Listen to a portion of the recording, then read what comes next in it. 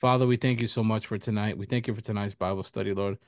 We pray, Father God, that today, Lord, everything that we talk, everything we learn today, that you be glorified, Lord, that you teach us your word, your customs, your things, Father God, to follow your ways, Lord, that we don't mix up your word with our own ideas, with what we want it to say, what we don't think it should say. Holy Spirit, help us to have humility, to be teachable, Lord. That as every time we read your word, Lord, that we going into it just to learn what you like, Father God, to fall more in love with you, Lord. And whatever you require of us, God, help us to do that, Lord. In the moments where we come up short, in the moments where we fail, Father God, help us to be reminded that you're there to help us get back up, Lord. For whoever's on here and they're struggling with something, Father God, help them to be reminded that you're there to help them to get back up, Lord. Father God, it's not about how many times we get knocked down, but it's how many times we're going to keep getting back up, Lord. So, whatever it is we may be going through, Lord, help us in this night to keep getting back up, Father. And let this word feed us, strengthen us, Father God, encourage us. Let it burn a new fire within us, Holy Spirit, so we can keep serving you and, Father, living a life that is pleasing to you. In Jesus' mighty name we pray. Amen. Amen. So we're going to continue on First Corinthians chapter 11. So it's pretty interesting, this chapter. If you read it, there's some things in there you're going to be like, what? But we don't get to cherry pick scriptures. How many could say amen? We don't get to pick the ones we like and the ones we don't like. You know, when I was a kid and I used to eat Lucky Charms, I will only eat the marshmallows and leave out the stuff I didn't like. We can't do that with the Bible, right? We have to believe all of it, or you're not gonna believe none of it. So, but it's so important because when you read the Bible, there's something called hermeneutics and stuff. There's a proper way to study the Word of God, and because a lot of people will read a verse and read it out of context and take it so far. And that's how you get cults. This is how you get weird religions. This is how you get weird beliefs and stuff like that. Have you ever heard someone just teach something? It's like, man, it's like weird, and then it doesn't really match or fit with the rest of the Bible. Healthy doctrine is that we teach something and the rest of the Bible matches, right? Whatever it is that is being taught. So, how do you get unhealthy or false doctrine? When you start to teach something that does not match the rest of the Bible. So, if someone says, "Hey, the Bible says this," and they make something up, well, you can if you can find another verse that contradicts what they're saying, then what they're saying is false and it's a false teaching. So that is why it's so important that the Bible says, study the word of God to show yourself approved. It's not speaking in tongues. It's not how great you sing, how good you cast demons out. It's about how much word of God do you know and apply and have the wisdom of the Lord. Because, guys, without the word of God, you can do nothing. Without the word of God, you don't even know what spirits are what. Without the word of God, you can't decipher or discern things. That's why it's so important. And this is why we study the Bible, because not every time that there's a preaching or a teaching, it's always going to be about your situation. And I think a lot of people, they'll get bored when they go to church or a Bible study because if they're not preaching something about their situation, which goes to show that they didn't really come for God, they came for themselves. You sometimes you're gonna go and you're gonna hear things that has nothing to do with you. It's completely irrelevant to you, but that's the word of God, and learning the word of God is not about you. It's about him. It's about getting to know him more. It's about falling more in love with him, getting to know what he likes, what he expects. And as you do that, and as you grow in the knowledge of Christ, you're going to grow in grace and power and authority and all these different things. So we're going to go to First Corinthians 11, verse 1. It says, imitate me just as I also imitate Christ. Think about how bold that first verse is of the Apostle Paul. In other translations, he says, follow me as I follow Christ. You ever heard someone say, I don't follow man, right? I don't follow man. I only follow God. Well, if man is following Christ, you should follow man. And follow man in the sense that if that man is following Christ, you should follow them. That's why there, and how do you know who to follow? That's why God has placed pastors and apostles and spiritual leaders for you to follow them. Because how many times you hear it sounds spiritual, but it's not that smart. You know, it says, "Oh, I only follow God. I don't follow man." Well, you should follow the man that follows God. That's why Paul says, "Follow me as I follow Christ," or imitate me as I imitate Christ. Why? Because he was showing you, hey, think about it. You got how many of us could be honest? How confident are you in your relationship with God that you could tell somebody copy my lifestyle? That's what he's saying. Imitate me as I imitate Christ. How many could be say you could tell people around you, imitate my life? Most of you be like, no, no, no, don't imitate my life. Don't do what I do. Don't speak the way. If you told people, hey, speak how I speak, would that be a good thing or a bad thing? If you people say react or respond or do what I do, I think about that. So if you have to, if you told somebody, no, no, no, don't imitate me, don't copy me. Well, then that means you yourself are not really imitating Christ. Because if you're imitating Christ, people should be able to imitate you. If you're copying Christ, then people should be able to copy you. If you're following Christ, people should be able to follow you. But if you're not sure about people following you or doing the things you do, then that means you probably have something there that is not pleasing to God, that you got to surrender it. Amen. So now Paul's going to go here in verse 2, talking about head coverings. How many ever seen people cover their head or wear like something on their head, specifically women, when they pray? They'll wear the little, I don't want to be disrespectful, but they'll wear the little rag on their head, or you see obviously in Jewish culture, you'll see the men wear the little hat that has a name. It starts with, I think, with a K. Probably Justin that's on here. I forgot what it's called. I think Yeah, it's, like a so so there's a lot of these things, right? And it's crazy because Paul talks about this, but that did not exist yet. The kippah, yep. It did not exist in the time that Paul was talking about it, but nonetheless, you still had people who did these things because there was other people who worshiped false gods, other people who worshiped in false things. So a lot of things in the scripture were always to separate the church from the world, from other customs.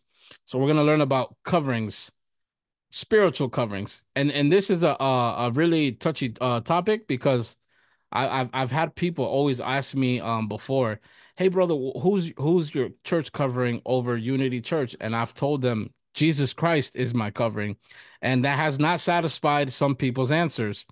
And I've told them I'll get a church covering, spiritual covering that you claim that I'm supposed to have when you can show me one verse in the Bible that tells me I'm supposed to have one. Well, reality is there is none that will tell you this. And this is why Paul breaks it down here. Verse 2, he says, now I praise you, brethren, that you remember me in all things and keep the traditions just as I delivered them to you. So now this is why it's so important to understand the Bible. What we're about to read, keep one thing in mind. When you read the Bible, there's things that are commandments, there's things that are requirements, there's things that are recommendations, and there's some things that are traditions. And the way do you know that is that he'll tell you. He'll tell you, hey, this is a commandment. How many times when we so far from we read from Paul, right? When we read Timothy before, now we're Corinthians, where the apostle Paul say, this is a commandment from God, or this is a commandment from me, or this is what I recommend you should do. How many times have we seen that, right? Where Paul makes something clear. He'll say, this is a commandment from God. He'll say, this is what I think you should do. He goes, this is my recommendation. So when someone uses certain things, should we listen to all of those things? Absolutely. Are all of them are going to be a heaven and hell thing? No, only commandments are heaven and hell things. Everything else is something you should do, but it doesn't mean that if you don't do it, you're going to go to hell. And I know some Christians are going to go crazy. What? So you're saying there's verses that I don't have to do? No, it's not. I'm not saying that there's any verses that you're not supposed to do. These are things you should strive to fulfill anything, whether it's a requirement, a commandment, a recommendation. You should do your best to follow all of the Bible and the Word of God. But not all the things that are mentioned there are going to send you to hell, right? So, because if Paul recommends you stay single and you don't stay single, does that mean you're going to go to hell? What do you guys think? Right? If the Apostle Paul says, "Hey, I recommend you stay single," and you don't stay single, does that mean you're going to go to hell? No, because it was not a commandment; it was a recommendation of his. So you have to understand, which is called hermeneutics and all this stuff. That's why I even had some people who used to go to church try to argue things. I'm like, you don't know proper hermeneutics. You don't even know how to break down the Bible. That's how you come up with false doctrine. That's why it's so important before you try to become a teacher of the Word of God that you be a student and you learn the Word of God so you understand what you're saying. Because if not, you can read something and you'll go crazy with something thinking you have a revelation from God, but what you really have is a revelation from the devil to condemn other Christians. Amen. He says here, now praise, or says that you remember me in all things and keep the traditions just as I deliver them to you. But before he goes in traditions, he says this, verse 3. But I want you to know that the head of every man is Christ. Does it say here that the head of man is another man? Does it say anywhere here in what we just read? Does it say that the covering of man is another man? No, it says that the head of every man is Jesus Christ, right? And it says, and the head of woman is man. Does it say that God has made woman to be the head? What do you guys think? Can a woman be the head? No. What happens if a woman does not have a man? I just testing you guys. Let's see. I want to see how spiritual our church is. What if the woman does not have a man? Who? What does she do then? Amen. She submits to her pastor, but her head is Jesus Christ. So you got Jesus Christ. You have man, a physical male. That's why it's important what Brenda said, submit to your pastor. Amen. Because then that's the physical male that God has put to pastor you. Because if you don't have a pastor of the home, you still have the pastor of the church. So it's if you don't have a husband, the pastor becomes the head over you. But regarding your entire life, the head is still Jesus Christ. Amen. And so it says here, the head of woman is man, and the head of Christ is God. Would it not be her father? No, because no scripture tells you that the head of a there's not one verse that tells you that the head of a woman is her father. It would not be that, because the head of everyone, now of the household, and now unless you're a child, that's a different story. You're in the same household. That's different. But if not, you're an adult, you don't have a man in your life, that's who you're supposed to be. That's how it's supposed to be in the order of God, but there's no scripture that tells you that a woman like that is the father is gonna be the head. Amen. And it says here, and every man praying or prophesying, having his head covered, dishonors his head. So Paul's saying, if you pray or you're prophesying, it says here, and you have your head covered, that you're dishonoring your head. Who is the head of man? Jesus Christ. So he's saying, if you cover your head, you're dishonoring the Lord. Anybody have any idea why he's saying that? I'm going to tell you why. Because no man, because see, what we're about to read is both spiritual and a traditional aspect. If you notice, when Paul starts off, what does he start off by clarifying that what he's talking about? See, this is why you can't grab one thing and take it to a whole nother level, because you're gonna grab something out of context and you're gonna come out of something. He starts off by saying, no, he mentions tradition, but he also mentions this. He's mentioning coverings. He's mentioning authorities. So he's talking spiritual things. He's saying the spiritual covering of a woman is her husband, or the man in her life. And if and the covering and the spiritual authority over man is Jesus Christ, and over Jesus Christ is God the Father. So he's letting you know from the beginning, he's talking about spiritual things and also traditions. How do we know which ones? Well, he's going to talk about it. So that in that aspect, should men be wearing stuff on their head when praying or prophesying? Probably not. But it's not for a religious purpose, but it also can let you know that a man should not be doing things with the covering of another man, right? Because ahead, if you, as we read later, he starts to say that anyone who does this without or covering, and it later tells you, it talks about a woman, which I'm going to break it down later if it sounds confusing right now. He says that we shouldn't have these things, right? Verse 4, every man praying or prophesying, having his head covered, dishonor. Okay, verse 5. But every woman who prays or prophesies with her head uncovered dishonors her head, for that is the one and the same as if her head were shaved. So if a woman is praying or prophesying, do you guys think she should be wearing that thing on her head? Yes or no?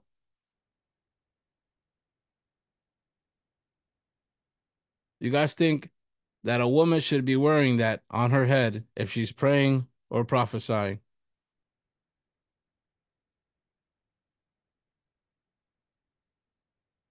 I know y'all are confused.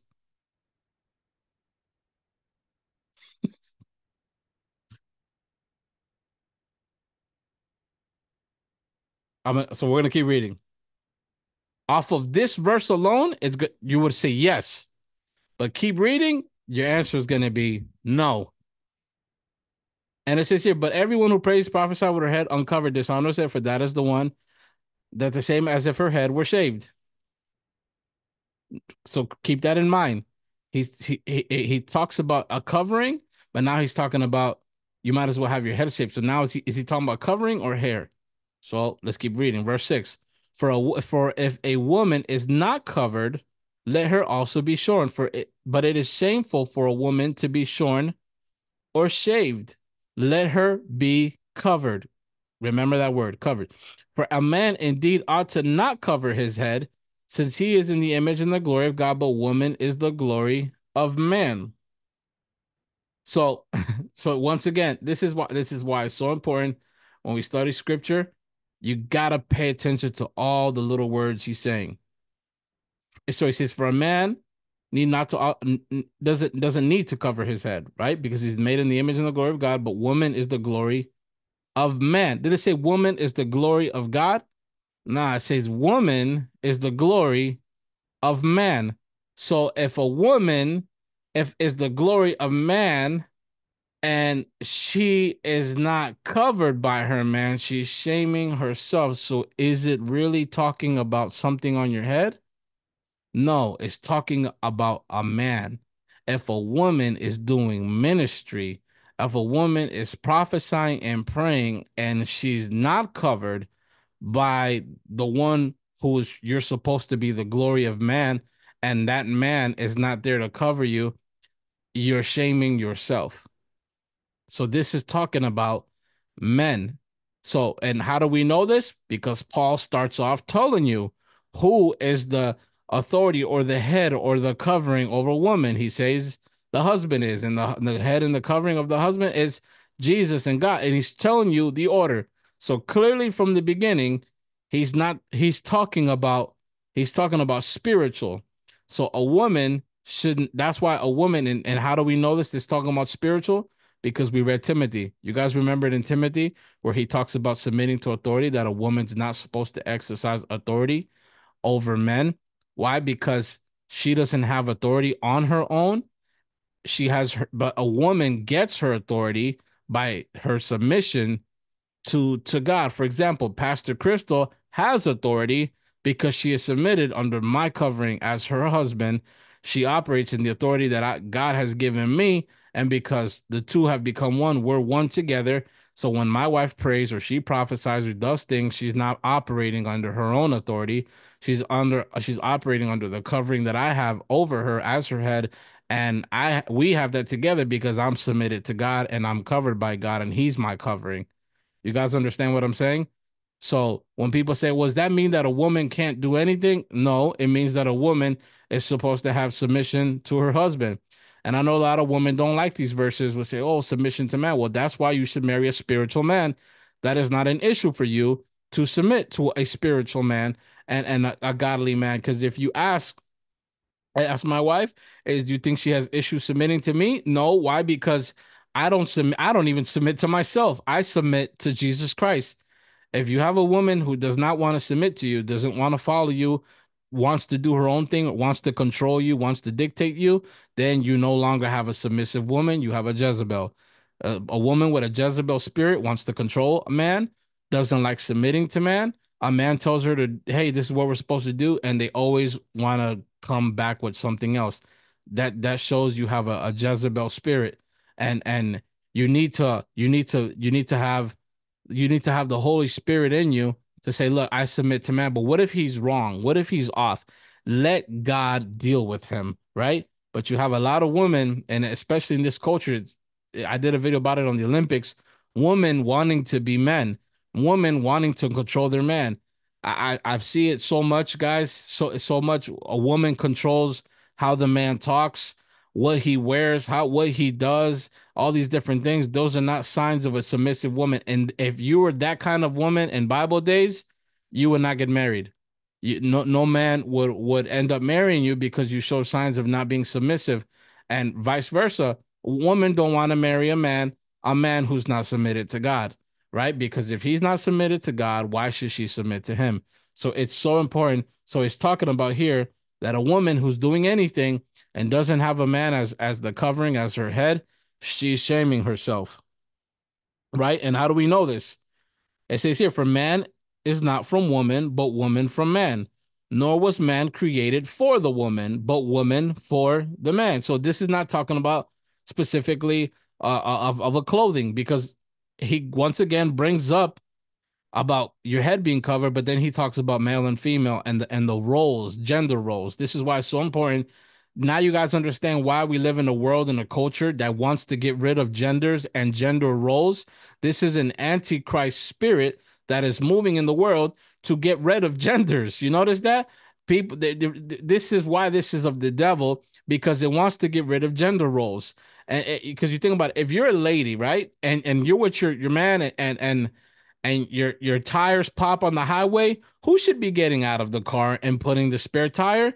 It should be the man that's getting out of the car and putting the spare tire. If you're a man and you sit in the car and the woman gets out and puts the spare tire, you're an Ahab and she's a Jezebel. It should not be this way, and vice versa. It should be the other things with other things. Those are called gender roles. That is why it is so important.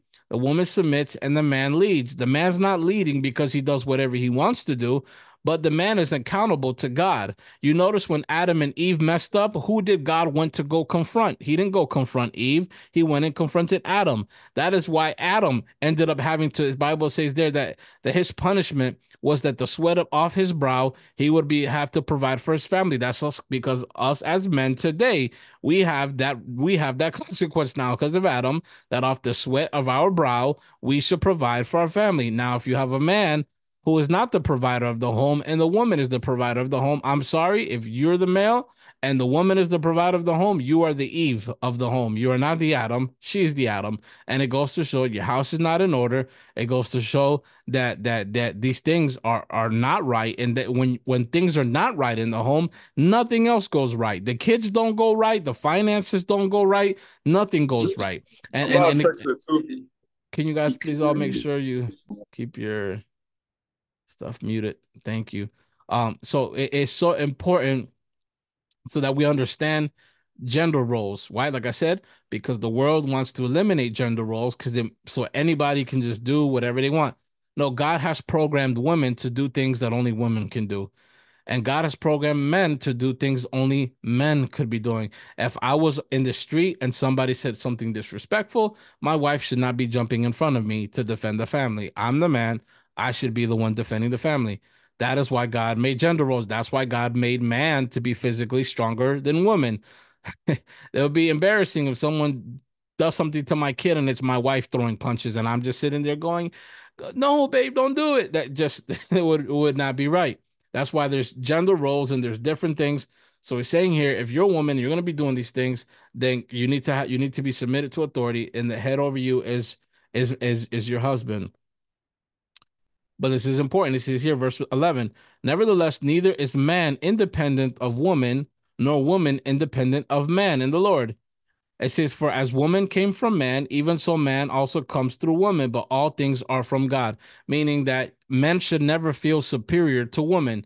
At the end of the day, man came first, but you came from woman. And that's what Paul is saying. You're not independent of these things. So it's not for man to say, I'm the leader, I'm the pastor of the home, and you're a macho man controlling everything and you're manipulative. That's not of God either, because I know men who abuse the scriptures to say, well, I'm the pastor, well, I'm the home, and I'm the leader.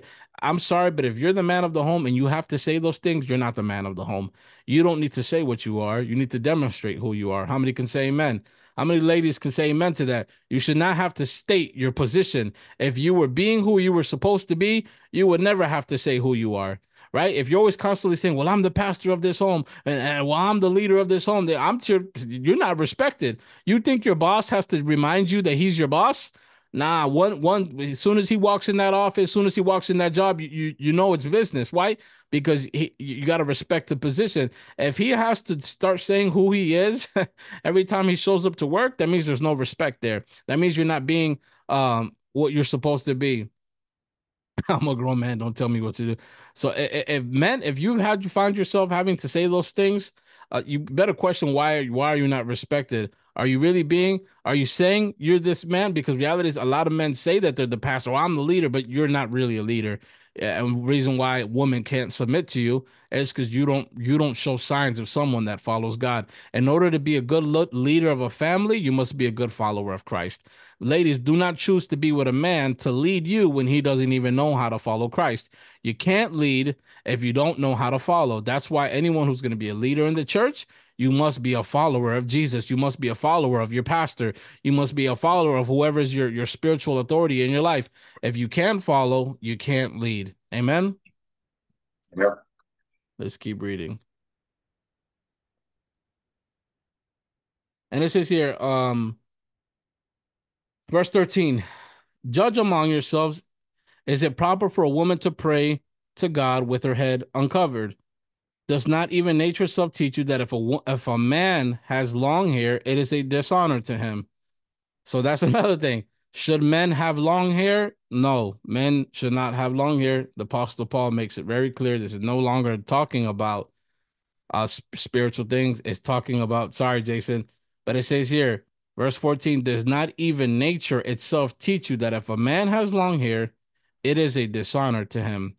Why? Because it doesn't look good, right? A man should look like a man, and a female should look like a female.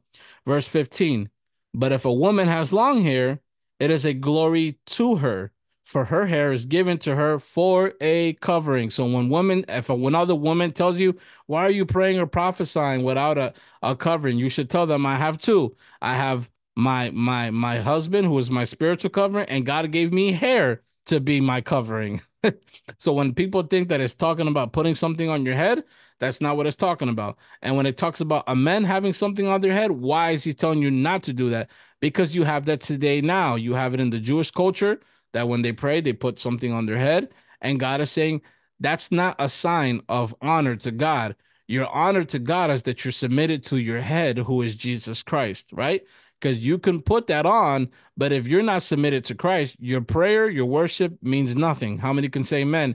You can wear the religious outfits, but if you're not really living your life for Jesus, if you're not really living a life submitted to Jesus, it means nothing, right? You see it in multiple religions. You see it in the Jewish culture. You see even in the Catholic culture, the Pope wears something on his head, and the scripture tells you the opposite. You notice that? That is why it's so important when we're talking about the Bible, we're talking about customs and traditions. What does the Bible say? Why does the Pope wear something on his head when the scripture tells you you shouldn't wear something on your head when you're worshiping and praying?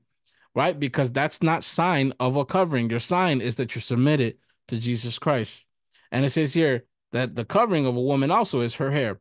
It said, but if anyone seems to be contentious, so Paul knows that if he's talking about these things, people are going to argue about it. People are going to be contentious and say no, and this and that. And it says here, we have no such custom, nor do the churches of God. So it should not be a custom of ours to be arguing over things of the Bible. I have people who try to argue things with me, and Paul saying this, it shouldn't even be a custom of the church. You should apply what the word of God says and move on. You shouldn't be going back and forth about it. How many can say amen? Verse 17. Now, in giving these instructions, I do not praise you, since you come together not for the better, but for the worse. You got to remember, Paul's writing this to the Corinthians. He said, every time you guys get together, some kind of drama is going on. So, So obviously, the church here, he makes it clear that every time we should be getting together, it should be glorified God, shouldn't be more trouble. And it says, first of all, when you come together as a church, I hear that there are divisions among you, and in part, I believe it. It says, for there must also be factions among you, that those who are approved may be recognized among you. Why? Because there's always somebody coming to the church to cause division. Amen. There's always going to be somebody that comes to the church to try to cause division in the church. That's why here at Unity Church, I don't allow that. I'm like the Apostle Paul. I'm a dog, man. You're not gonna come to this church and cause drama. If you come here gossiping, starting drama, causing people to talk bad about any minister in our church or the pastor, that's what you guys should. The same way I have your guys' back, you should have my back. If somebody comes to the church and says, "Hey, man, I don't like the pastor, man. I don't like what he taught," and starts talking to you like that, bring them to me. If anyone comes to the church talking bad about your pastor, bring them before the pastor, and vice versa. If any of you guys call me to ask me, talk to me about somebody else, I'm gonna tell you, let's go talk to that person. There's no room to be talking bad about people, because what you're gonna do is you're gonna cause division. You're gonna cause people to leave the church. I've seen it for too long in the church and division. And Paul's saying this, but it says that people should recognize who's approved and who's not. That's why at our church, if you're a minister, you wear a badge. If you're not wearing a badge in our church, you're not a minister.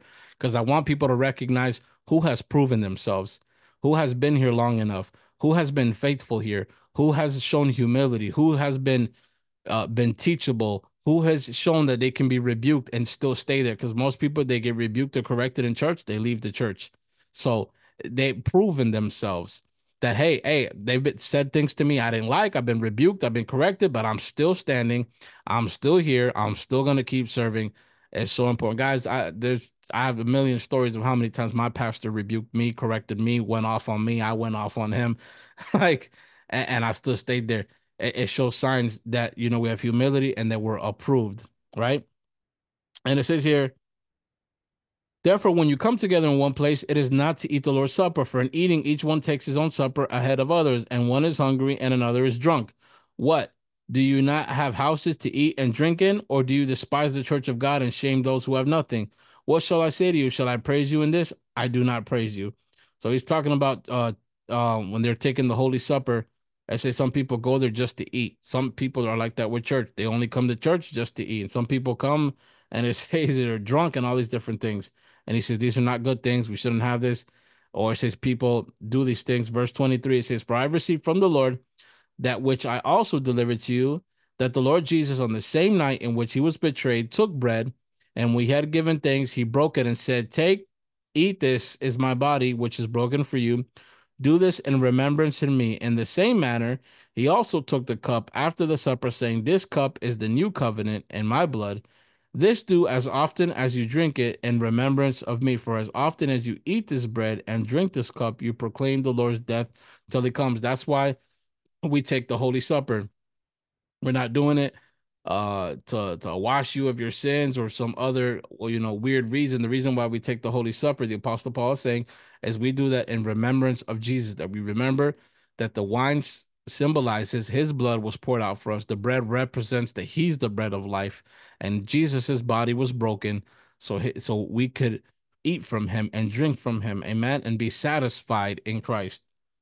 Verse 27, it says, therefore, whoever eats this bread, drinks this cup of the Lord in an unworthy manner will be guilty of the body and the blood of the Lord. But let a man examine himself, and so let him eat of the bread and drink of the cup. So when we're partaking of God, and this is not just only when we're taking the Holy Supper, when we're going to partake anything of God, you got to examine yourself. How many can say, amen, that when you want things of God, because I notice this with Christians, they want blessings from God. They want God to touch them. They want God to speak to them. They want God to move in their life. Well, it says if you want to be partaking of God's body and of his blood, examine yourself. There's even another scripture that tells us, it says, examine yourself to see if you're in the faith. Isn't that crazy?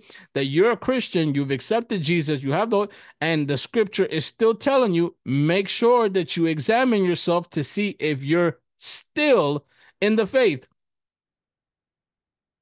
I'm reading this in the New King James Version. So it's so important that we constantly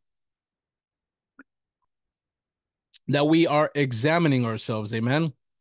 You should go before God every day. I do this myself every morning, and I'll say, Lord, you know, whatever's in me, whatever I may be doing wrong, Lord, forgive me. And at the end of my day, before I go to bed, I'm like, Lord, show me. Did I say anything? Did I do anything I wasn't supposed to? Did I react in ways I didn't supposed to? Lord, if there's anything I need to work on, show it to me and examine yourself. Think about yourself. Like, did you when you did this or you did this? And if you did anything, you correct it. What happens is a lot of us is, well, I prayed, I read my Bible, and I went to church, but you never examine yourself. See, a spiritual man and a humble person in Christ is constantly checking themselves. Constantly, I don't care how long you've been in the Lord. I don't care how long you think you are a good person. You must always go before God and say, God, is there anything I'm doing wrong that I can fix? Lord, is there anything I can do that because reality is, God, if you search, you'll find. And I know I can get a big amen from the ladies. If you grab his phone, you're gonna find something. Which if he's a man of God, you shouldn't find anything. But if you search for problems, if you're looking for something wrong, you're gonna find it.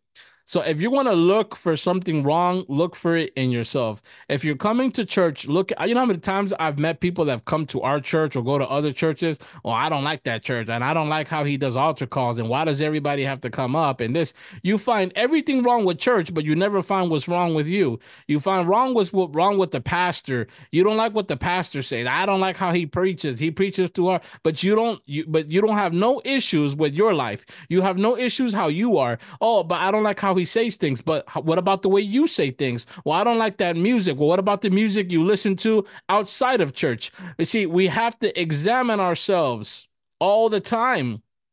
Oh, I could preach better than that. Or I could have prayed better. I could have got that demon faster out than that person. But you're examining everybody else, but you don't examine yourself. Why? Because when you're constantly examining people, you show that you are a Pharisee. A Pharisee is constantly looking at what everybody else is doing. You notice that Pharisees were so busy examining Christ, but never examined themselves. So they examined the life of Jesus to see whatever he was doing wrong, but they don't realize that they were examining God and trying to find faults and things wrong with the Son of God, Jesus Christ, and all these different things. Yes, it's signs of a critical spirit. So signs you have a Pharisee spirit. You shouldn't be doing that. Guys, I tell the people all the time, I'm too busy running my race. I don't have time to be worrying about what nobody else is doing. I pray as a pastor. I'm supposed to pay attention to what's going on in the church. But if you're not a pastor, you're not in charge. You shouldn't be worried about nobody else is doing. And if you're gonna look at what somebody else is doing, pray for them. But at the end of the day, if you're looking for wrong, if you want to find what's wrong, you want to find out what should be better. If you notice that the person who's always criticizing, well, I don't like this church. Well, they could be doing this better. Well, why don't you do it? You won't. You don't. Obviously, you don't do it. You're not doing it, so you shouldn't be talking. So you should be examining yourself and saying, Lord Jesus, what is it about me that I could change? So think about it. If us as Christians, whether you've been a Christian 5 years, 10 years, 20 years, 100 years, if we all were constantly examining ourselves, we wouldn't have that critical spirit in church. We wouldn't have that Pharisee spirit in church that's always talking bad about the church. There's people that I know that when they get together after church, I'm like, me and my wife look at each other, we're like, we know that when they get together, they're gonna talk bad about the church. They're gonna talk bad about the message, the preaching, and the service. And some people think that I don't know about it. I know about it. So you you you have to focus on examining yourself. Shouldn't be if anyone comes to you and say, hey man, well, I don't like how Josh sang that song, or well, I don't like how Brenda prayed for me. You should say, okay, well, let's go talk to them and show them how to do it then, since you know so much. Teach them how to do it. Teach them how to do it since you have so much expertise. Let's see. But oh no, brother, I don't want you to say nothing. Okay, then you're just a critic from the bleachers. Right? It's like when you're translating, you want to know how you find out when you're translating and a million people are telling you how to do it. But I guess if you hand them the mic to translate, they're gonna freeze up. They're gonna freeze up. That's what I said. People will see. It's better just to stay quiet, examine yourself, focus yourself. Amen. Freddy's like, yeah, hand them the mic, right? And it says, "For he who eats and drinks in an unworthy manner eats and drinks judgment to himself, not discerning the Lord's body. For this reason, it says, many are weak and sick among you, and many sleep. For if we would judge ourselves, we would not be judged." So, once again, it says that if you take the things of the Lord like a joke, you end up sick. That's why I've seen some pastors end up sick. I've seen some people in church and ministry end up with diseases that you're like, how did they end up with that? Maybe they may be taking the things of the Lord as a joke and taking it lightly, and God is punishing them. And he says it here because they didn't discern the Lord's body. It says many of them are weak and are sick. It says, but if we constantly were examining ourselves and judging ourselves, we don't have to worry about ourselves being judged. And it says, but when we are judged, we are chastened by the Lord, that we may not be condemned within the Lord. So it's good when God chastises us. Amen. If God chastises you, or if God corrects you, or God brings judgment on you, that's good. That means that it says here that so that you don't end up getting condemned. What does condemned mean? Because this is the problem with a lot of Christians. They think that if they get corrected or rebuked, that they're being judged. Oh, I mean, or they're being condemned. I'm sorry. So no, it's showing you judgment is good. You better hope that somebody comes and brings God's judgment on you, right? When man or God sends somebody to bring judgment on you, that's good because it's trying to prevent you from getting condemned. People think judgment means condemnation.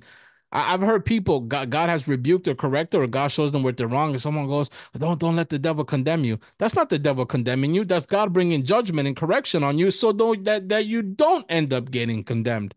Someone's like, "Oh man, I'm battling with a spirit of condemnation."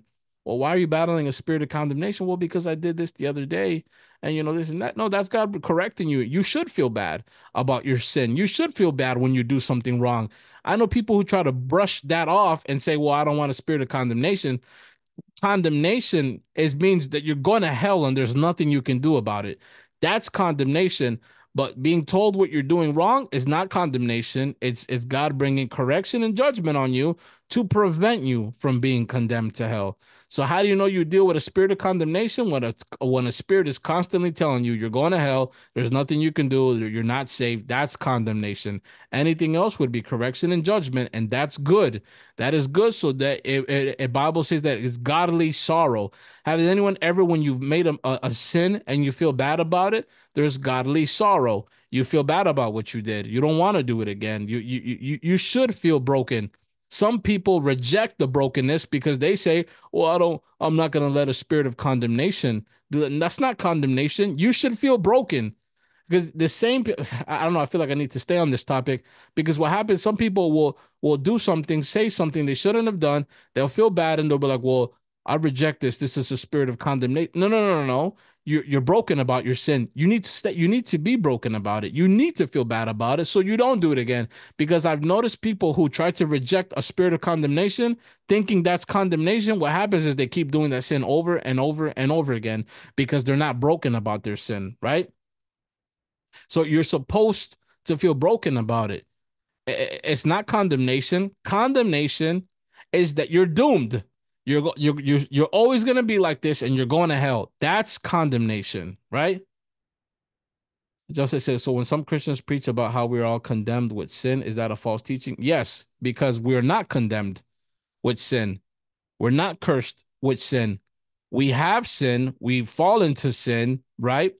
But it says what about when we are condemned with sin? The definition of condemned means you have been, it's the final judgment, you're going to hell, and there's nothing you can do about it. The only way a person is going to be condemned, and we know it, is if they fully walk away from Jesus Christ, they deny Jesus Christ, want nothing to do with Jesus Christ. Yes, that person is showing signs that they're condemned, right? But it's best that we don't make that judgment because that judgment is got. When people say, "Well, you shouldn't judge that," well, we're called to judge, but don't judge that because that's the final judgment. It's not our job to say who went to heaven or who went to hell because we can judge righteously, but we don't have final judgment. Meaning we weren't there to witness that person's final judgment to know if they went to hell or to heaven. And so Justin, if anyone is preaching that we're all condemned, uh, that's a false teaching. Condemned is anyone who's not in Christ. If you're in Christ and you messed up, you fail, you committed a sin, you're not condemned. You're redeemed through Christ. God knows you're gonna make mistakes. God knows you're gonna sin. God knows you're gonna do stupid things. And God knows that. Sorry, my headphone died. Hold on. So God knows that you have these things that you shouldn't do, right? But you're working on getting back up, getting restored, and doing these things. Now, like I said, if you choose to live a life of sin, if you choose to live a life, of practicing it, you're condemning yourself. No one needs to even preach a word of condemnation. You've already condemned yourself. Does that answer your question, Justin?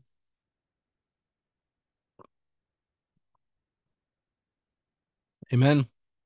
Let's keep reading. It says here, yeah. So verse 32. But when we are judged, we are chastened by the Lord, that we may not be condemned with the world. So who's condemned? Whoever's in the world. Whoever's in the world and who's not in Christ is already condemned.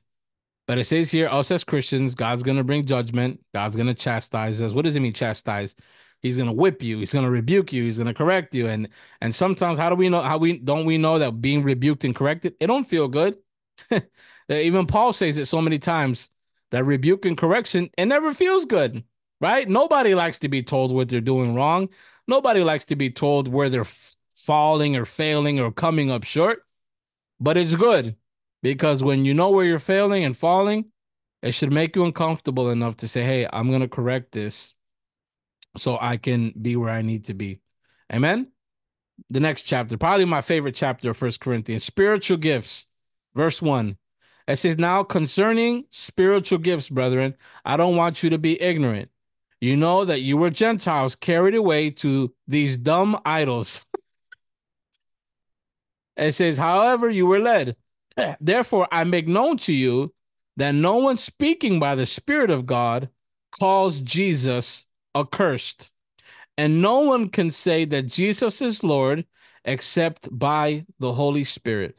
So Paul is letting us know, right? This is why you need the Holy Spirit, because only somebody with the Holy Spirit is going to say that Jesus Christ is Lord, right? And anyone with the Holy Spirit is not going to curse Jesus. That's what you notice people who talk about blasphemy. I've met Christians who worry about blasphemy. If you have the Holy Spirit and you live for Jesus, I highly doubt you commit blasphemy. Almost probably 99% of Christians I've met have all thought they've committed blasphemy. How many have ever fallen in the trap of thinking they've committed blasphemy? Well, it says here, therefore I may know to you that no one speaking by the Spirit of God calls Jesus accursed. The New King James Version, verse 4. It says there, now he's going to talk about gifts. It says here, there are diversity of gifts. This is so important. I'm really going to elaborate on this because how many here you want the Spirit, you want the gifts of the Holy Spirit? How many here on here tonight you want to operate, you want to use, you want to have the gifts of the Holy Spirit? The gifts of the Holy Spirit are so important because people need it. People need that stuff. People think that this stuff's not important. There's a group of Christians called cessationists who think that these gifts are not active today. I'm in the New King James Version. Dang, everybody's been asking what translation is. What translation you guys are reading from? Is it that different from what you guys are reading? NLT.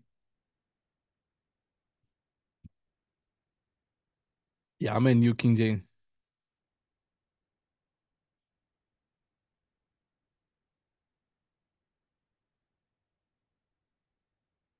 I was gonna read in King James, the one, the thee, thy, thou, thouest. I'm just playing. So now he's gonna put here diversity of gifts. Love you too, bro. It says here diversity of gifts, meaning there's different types of gifts. It is so important, you that you're on here watching, that you understand that the Holy Spirit has a gift for you. And your gift may not look like somebody else's gift. That is why it's so important. You never covet somebody else's gift. Amen. Say, oh, I want their gift. How come they have that gift? I don't. You have a gift that is special. You have a gift that is meant to be used by you, right? You have a gift. See, God has given me a gift of discernment. I'm able to cast out devils and demons. I pray for sick people, they get healed. Word of knowledge. I know things about things. That's good. But there's gifts that I don't operate in that somebody else, right, has a gift they can operate in, and that's good. I'm not supposed to have it or maybe operate in it. Why? Because I can't reach everybody, right? So if we all have the same gift and we all are missing the same gift, then we're not going to be able to reach certain people. There's certain people, guys, that you can reach, I can never reach. And there's people that I reach, right, that you can never reach. So it's so important that you understand that your gift is for you. You shouldn't be desiring to have anybody else's gifts. It says there are diversity of gifts, but the same spirit. And why this just came to my mind. Why should you not want nobody else's gift? Right? Because you might grab someone else's gift and they don't fit you. Right? You might say, dang, they got nice shoes, man. I wish I got that for Christmas. Well, if you grab their shoes, you put them on, it doesn't fit you. So now you're going to be wearing something that doesn't fit you. It's uncomfortable. It's probably going to fall off of you. If it's too big, it's going to fall off. It's going to be uncomfortable. It's probably going to get creased up even worse. So that's why it's so important. Focus on your gift, the gift that God has given you, because the gifts that God has given you, it fits you. It fits you. It's meant for the people that you are around, the people you can reach, right? It says here, there's diversity of gifts. There are differences of ministries, but the same Lord. And there are diversities of activities, but it is the same God who works all in all. But the manifestation of the Spirit is given to each one for the profit of all. So why does God give you a gift? So it can benefit everyone else around you. The gift is not to benefit you. The gift is to benefit everyone around you. There's people who want spiritual gifts, but they only want it to benefit them. Well, I want to cast out demons. Why? Because you want everybody to look at you and think you're spiritual. Well, I want word of knowledge and I want to be able to prophesy. Why? So everybody can run to you with their dreams and their visions. That goes to show that you're in it for yourself.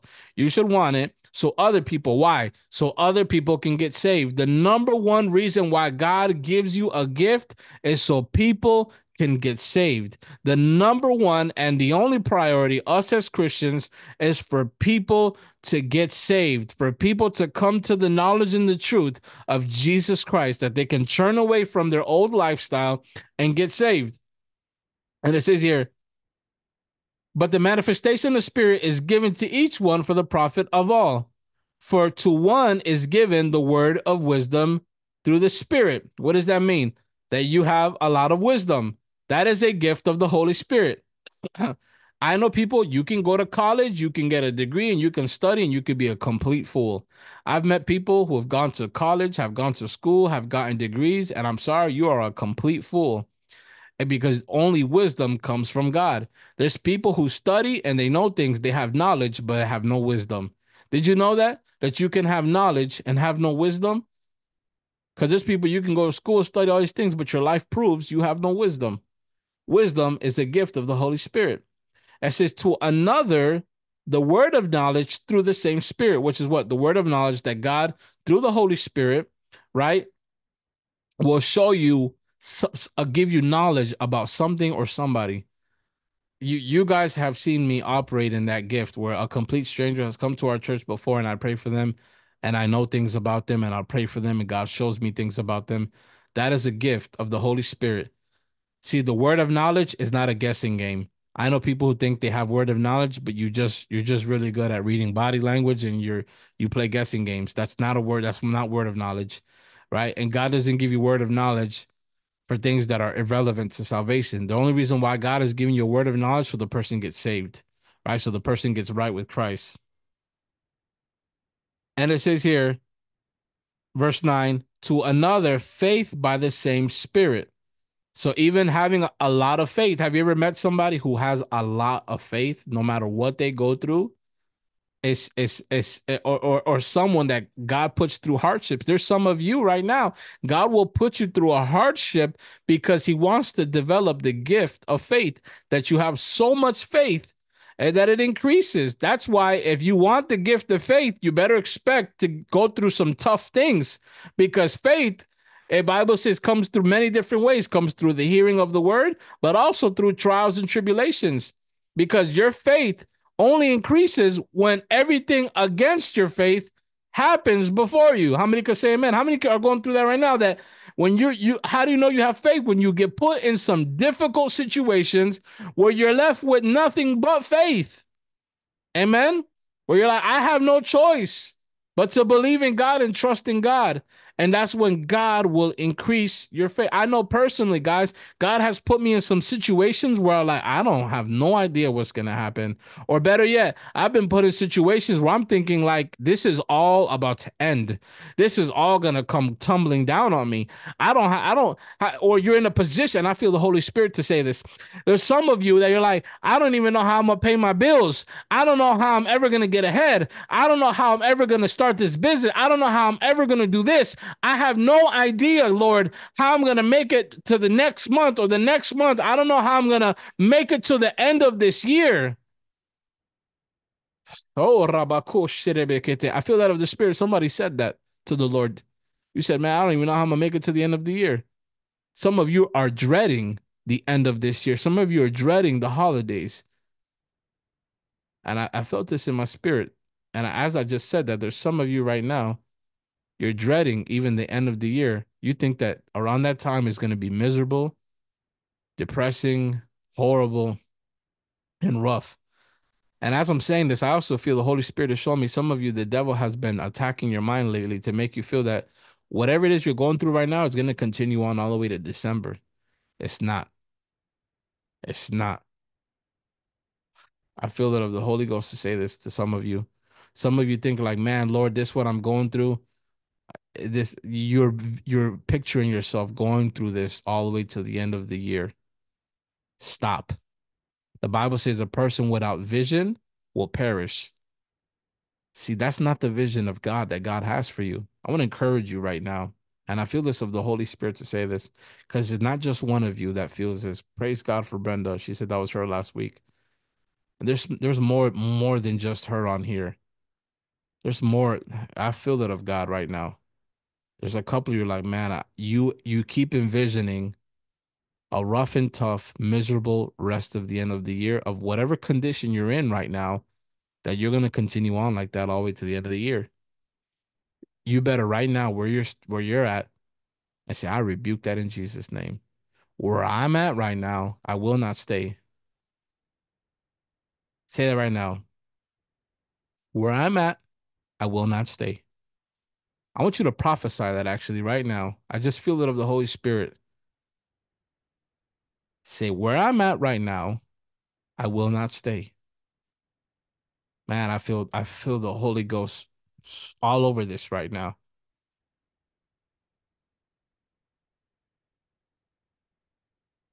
Some of you are dreading, you feel stuck. You feel stuck.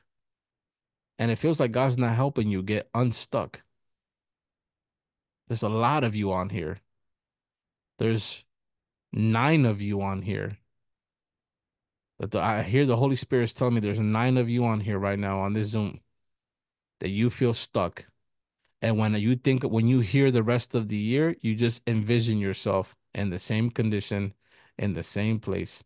And you need to say right now, because there's power in the tongue, to say, where I'm at right now, I will not stay. I will not stay there. I ain't going to stay in this bad financial place. I'm not going to stay jobless. I'm not going to stay homeless. I'm not going to stay without my promise. I am not going to stay here. Why? Why am I not going to stay there? Because God has called me to go from glory to glory. How many believe that? Say, God is calling me from glory to glory, but the devil has been trying to lie to some of you on here and tell you that you're gonna go from failure to failure, from worse to worse. And I'm telling you right now, I feel it so strong of the Holy Ghost. The end. I've been that some of you have been hearing the enemy's voice loud lately, reminding you, trying to make you feel like a failure, trying to make you feel like a loser, making you feel not wanted, making you feel that maybe you're doing something so horrible that that's why you ended up where you're at right now. How many could be honest and say that you've been hearing that voice lately? I don't know. I'm going off of the Bible study because now I know this is gonna go on YouTube, but I don't care. How many can be honest and say that that's been you? I want you to put yes, that's me. Brenda said yes, that's me. Dennis, how many have been hearing that voice lately? Messing with you about the rest of your year and that the condition you're in is only gonna get worse or it's gonna continue like that. And it feels like God is not gonna do anything about it. And some of you have been discouraged because July ended and you said, what happened to the month of transition? You remember I said July marks the beginning of transition. It marks the beginning of it. You think because July is over that that's it, God's not going to transition you or shift you? God's not limited to a month. You can't put God in no box. Come on, somebody. God works in seasons. I want to encourage you tonight. I want to encourage you tonight. God works in seasons. Transition is not over. It's not over. Man, I feel God, man. Woof, Jesus. It's not over, saith the Lord. I'm going to prophesy tonight. I was praying before Bible study. I've been praying for a lot of you guys lately because your battles are my battles. When you guys get discouraged, I can feel it. My wife will tell you there's days I'll be watching TV and this sadness will come upon me and this brokenness will come upon me and I'll just put my head down. I'm gonna cut this live. So we're gonna continue this Bible study next Thursday. I'm gonna cut this live because I don't like putting people's personal business out there. So YouTube, see you next time.